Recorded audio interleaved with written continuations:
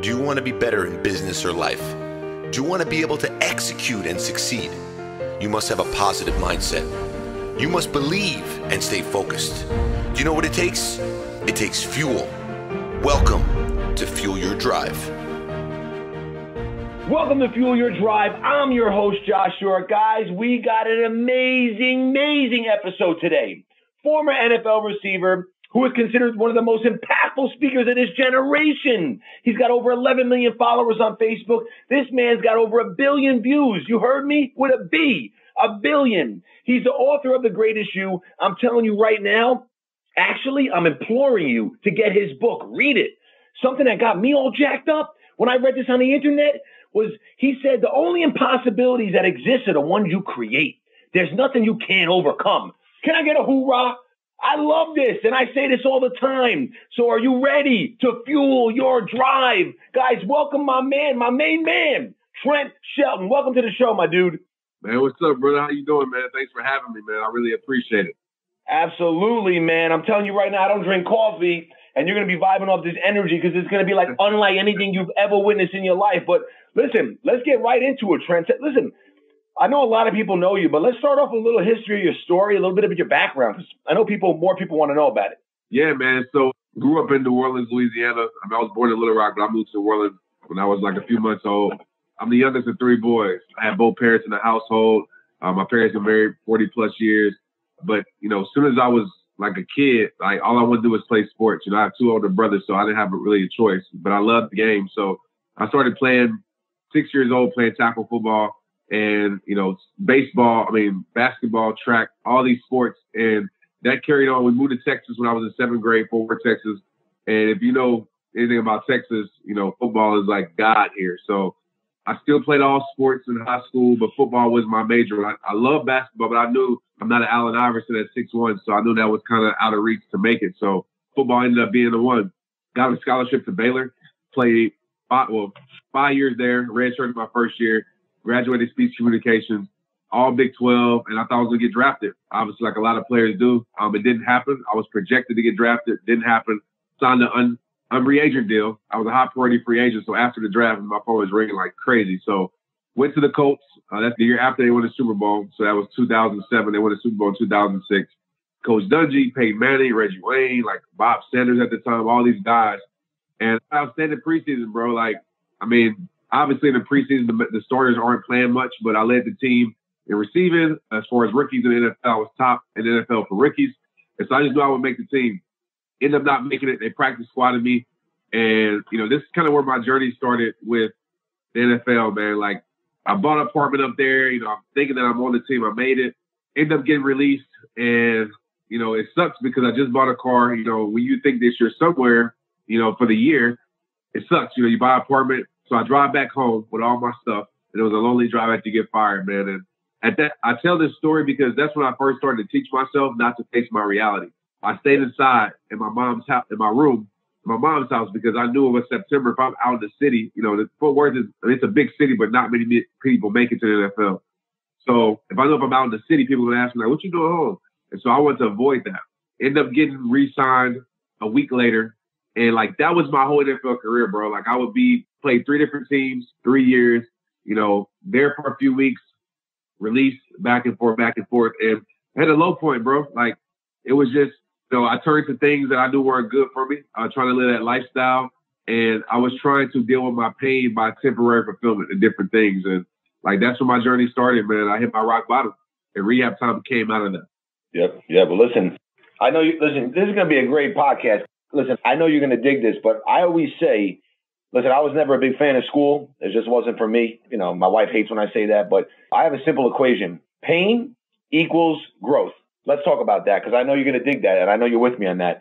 So yeah, bro. I mean, it's everything. You know, there's no strength without struggle. You know, that's just another way to frame it.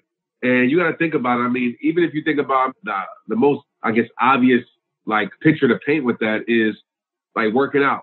Right? If you're lifting weight, you don't get strong until it starts to hurt, right? As Muhammad Ali says, you don't start counting the reps until it starts burning.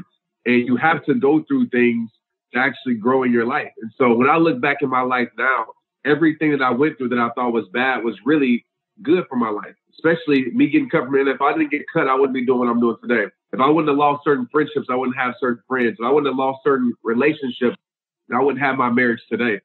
So when you're going through things, you got to think about it like that, right? There's a process. And a lot of times in life, we don't trust that process because we think, oh, things aren't working out, so my life is over. No, things aren't working out. Maybe that thing that you want isn't working out, so something can work out better.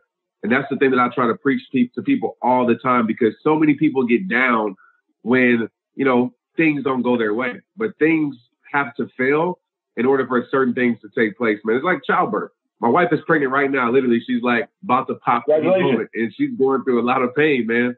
But I understand that you have to go through that pain, right, in order to birth something beautiful. 100%, man. And congratulations on that. That's exciting. Thank you. It's funny because I say this all the time, and I do a lot of extreme things, and you could take some of these things from me because they're great, like cardio. When I do some intense cardio, I duct tape my mouth. I only breathe out of my nose, and it's intense. It's intense. I go in ice baths every day that are so cold, and you might be familiar with that, but I get them so cold. I dump usually 5 pounds of ice, usually anywhere from 5 to 20 pounds of ice, depending on the ice maker. I put it in this barrel, and I sit in there. Even in the dead winter, I go in there. But there's benefits of it, but I also do it for this, right? The problem is with most people, and I say this all the time, pain is what it's about, but I talk about this. What is your insight on, look, I'm sure you get that self-talk in your head sometimes, but, how do you avoid that? When you were making that drive home, yes, that was another door that was closing, but another door was even better that was going to open. How do you think most people can handle these things? Because I know the average person is not going to sit in a 30-degree ice tub because I can't do that, or they're not going to push themselves to develop some great abs or whatever it may be because it's too painful. What do you think is really the key for people to understand? You said one thing that's really great, and I like to always say things happen to you, not for you. And when you start thinking of life like that, you're just going to win, And I've had a lot of struggles myself, but how do you kind of work through that? And what do you coach and tell people to do? Because it's really easy to say, it's not easy to do. Yeah, so you seek, like what you were saying, you seek to be uncomfortable, right? In a lot of things by the ice bath or duct taping your mouth, because you understand if you get comfortable in being uncomfortable, then growth has to happen, obviously, right? 100%. And the thing that I love to tell people is, at the end of the day, what helped me is realizing that life is going to be hard regardless, right? And I always tell people that you can choose your heart, whatever that is for you. So if you choose to settle, if you choose not to go for it, you're going to live an uncomfortable life, period. And it's the uncomfortable life that doesn't lead you to a comfortable life, right? So you're going to live a life full of complaining. You're going to live a life full of envying somebody else because you're not choosing to put in the work. And there's nothing I can make you. I tell people all the time, I can say it to you all day long. It's like when I tell my son with football, I can preach it to you all day long, but until you want it, until you actually understand the consequences of not giving your all into something, you're going to continue to settle, right? You have to want it. And so you can choose that heart, right? And you're going to work for somebody else that you don't want to work for. It's like when people complain about their job. Okay, you're complaining about a job that you're choosing to stay at. What are you doing to get yourself out that job?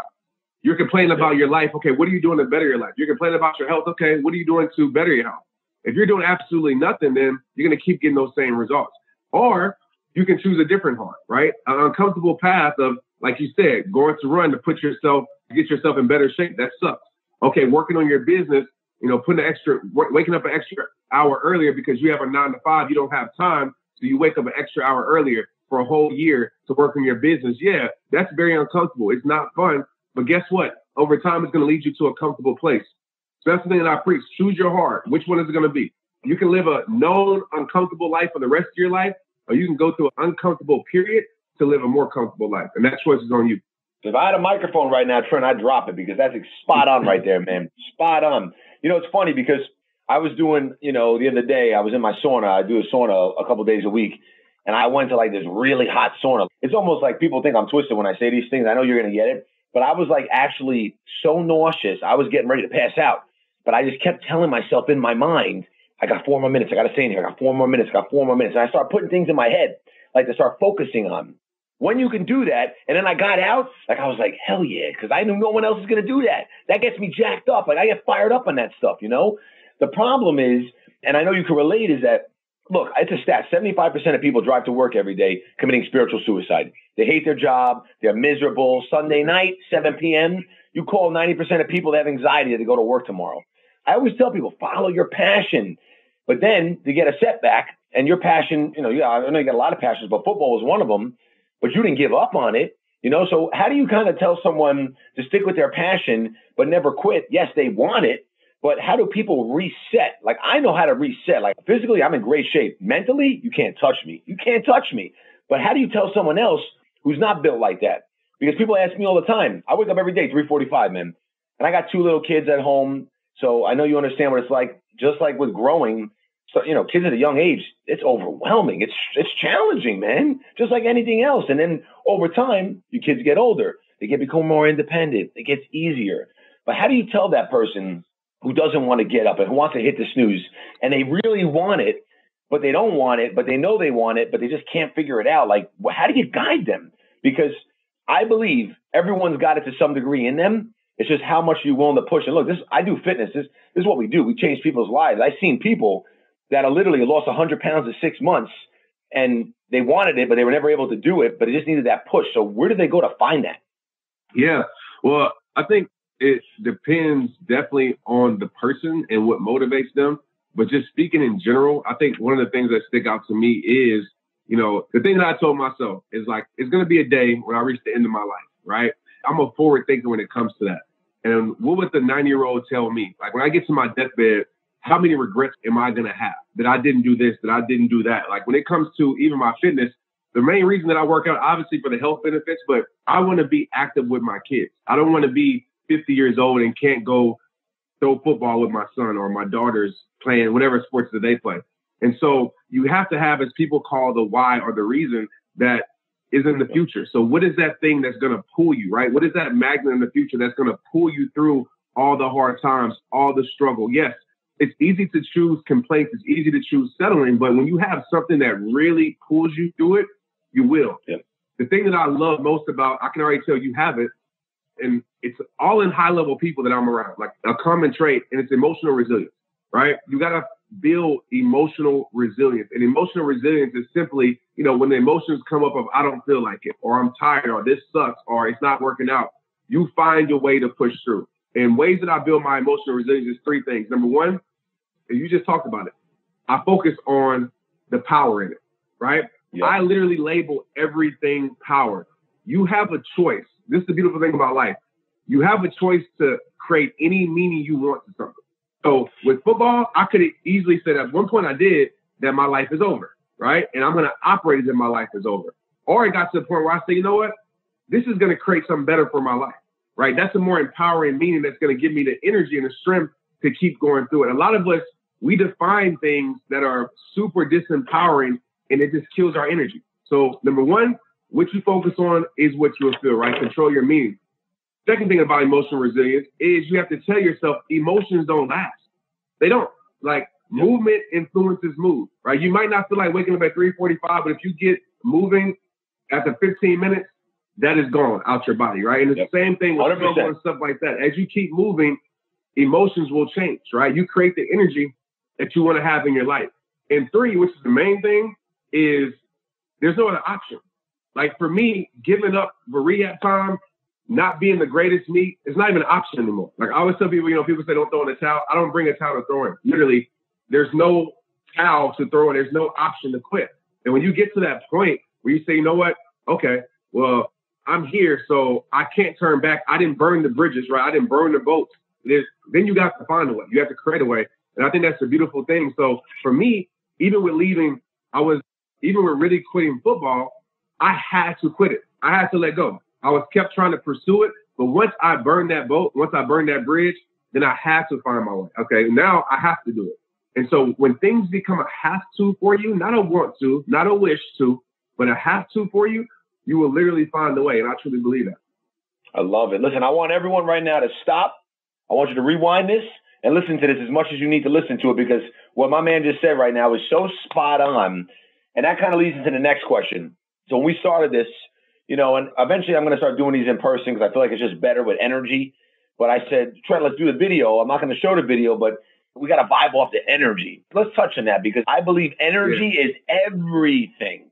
And that's how you close deals. That's how you make connections. That's how you build great relationships. Let's touch on energy. What are your thoughts on energy?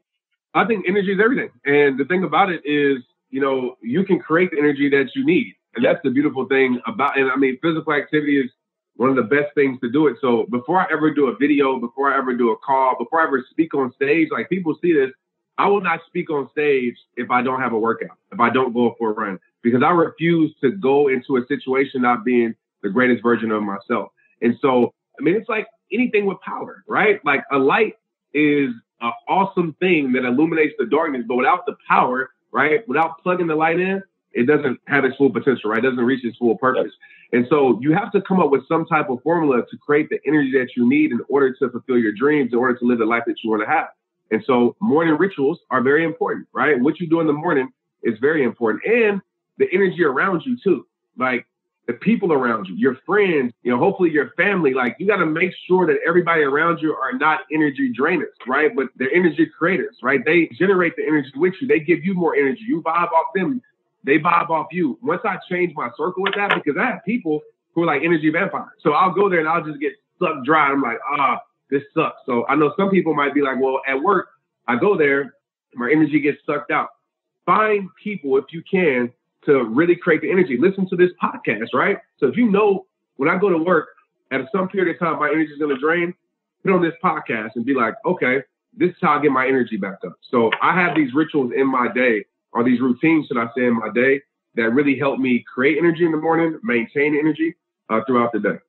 I love it, Trent. And listen, perfect example, because people think like I'm a robot. Some people tell me like, are you like a machine? Like you're not normal because I don't drink coffee. Look, this morning, I didn't go to bed last night until about 12:30. It was impossible getting my oldest to bed. Impossible. Finally got him to sleep. He was in and out of his room 100 times.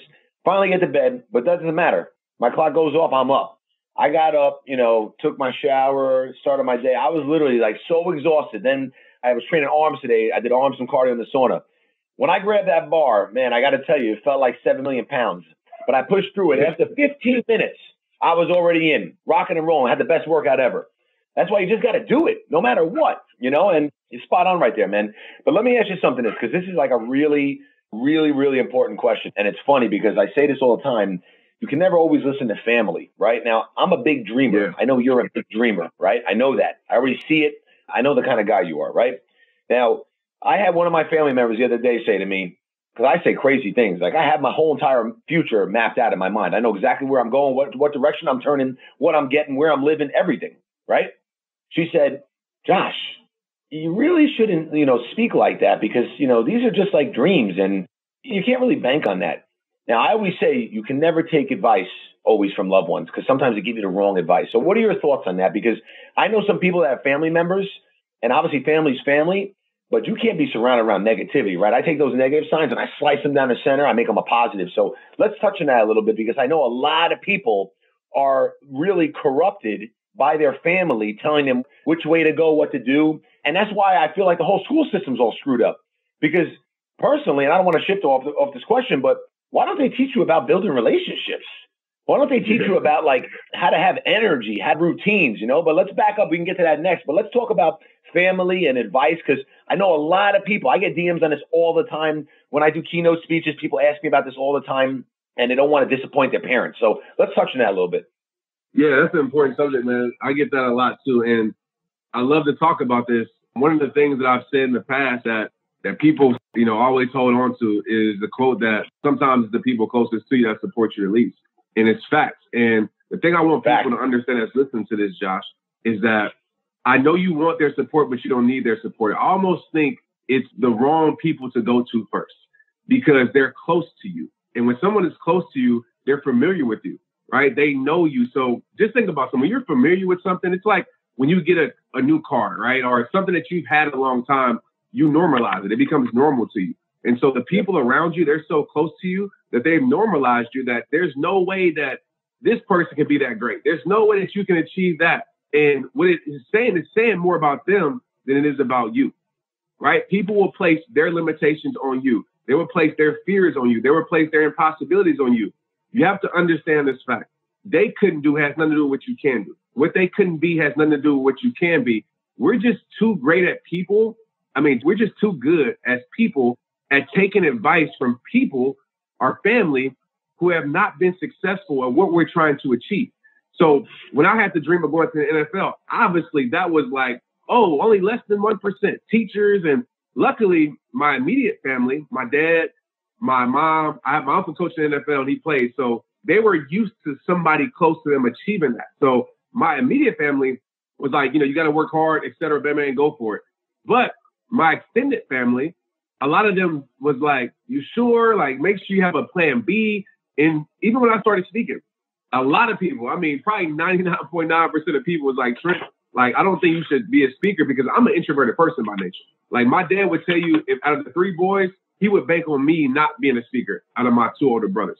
But the thing that I realized, and I'll leave it here, everybody who told me that I couldn't make it to the NFL or was stupid to even dream, never been.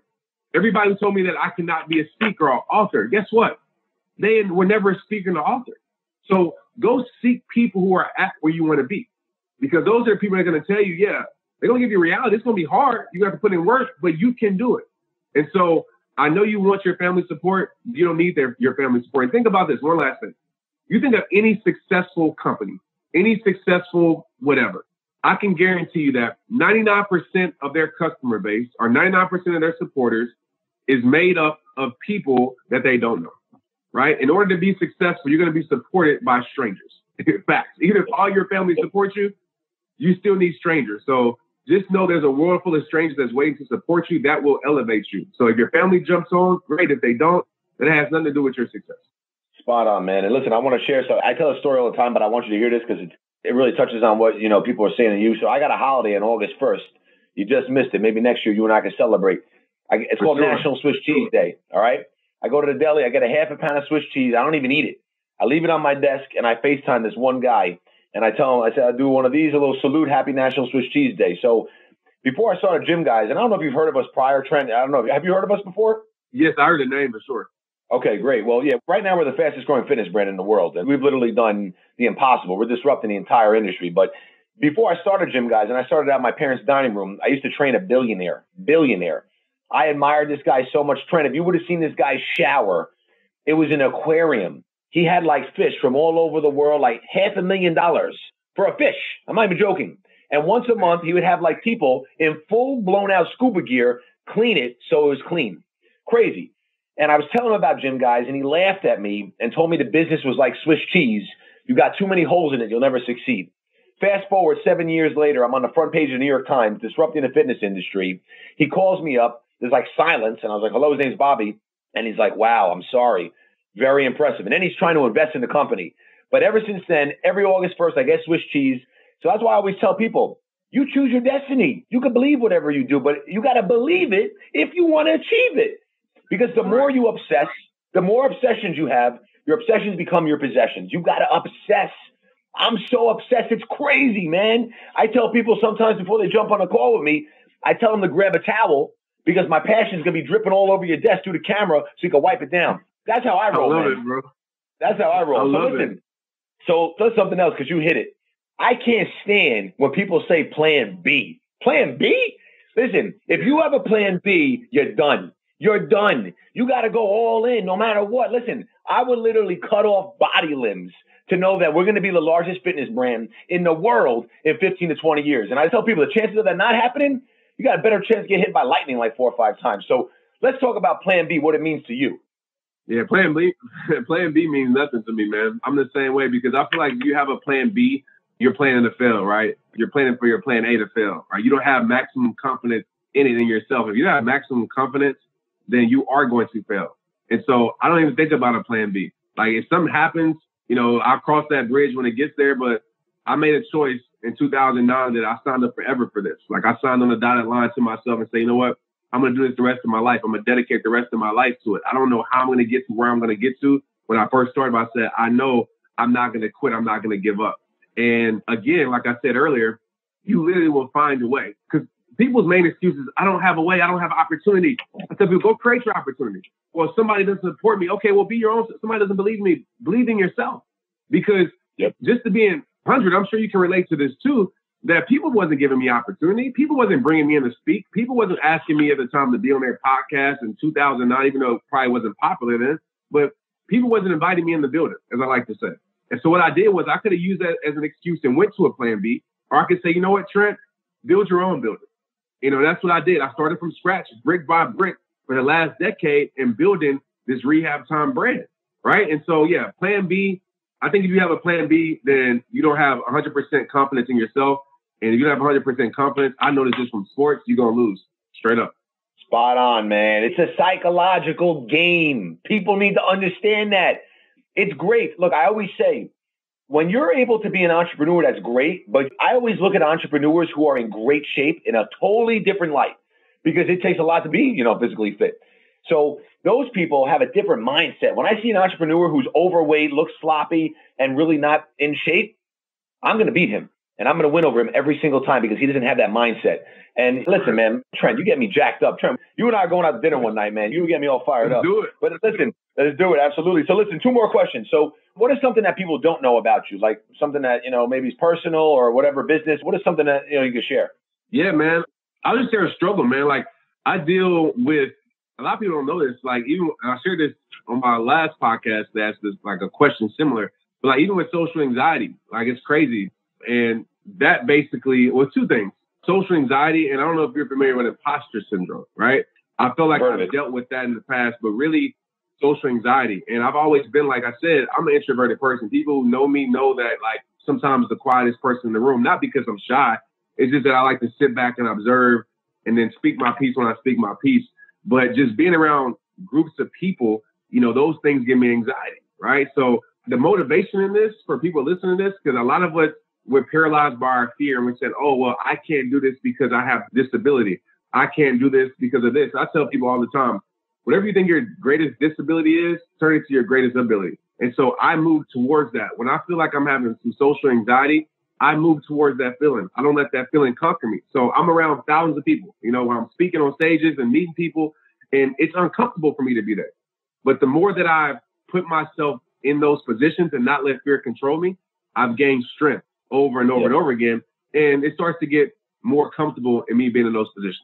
I love it, man. As I always say, you have to be able to be uncomfortable in order to get comfortable.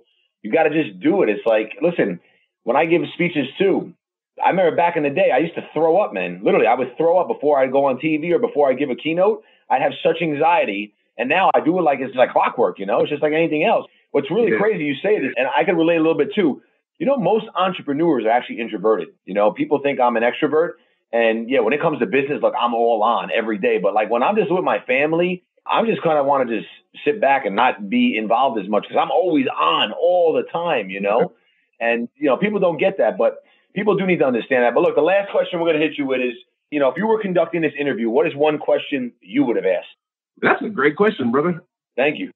I always get everyone on this one, but you can take your time. We got patience. Yeah. Listen. You ask great questions. I'm trying to think, like, if you ask like terrible questions, I'll be like, oh, it's easy. But you ask great questions already.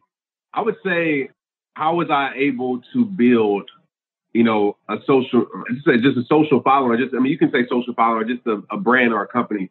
Like, what was my, if I can choose one thing, what would that be? Let's go. What is it? Tell me. And this is the hard part. I want to choose a lot of things. But I'm going to say community.